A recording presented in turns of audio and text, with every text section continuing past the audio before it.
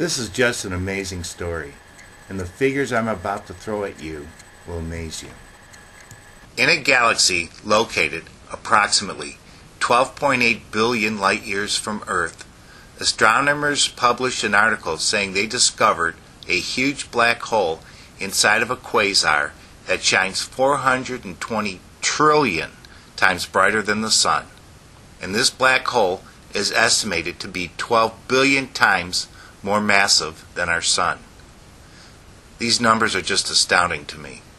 According to scientists, this quasar was believed to have been shining when the universe was less than 1 billion years old. Now scientists estimate this universe is 13.8 billion years old. I found this to be just a fantastic story and thought I would share it with you.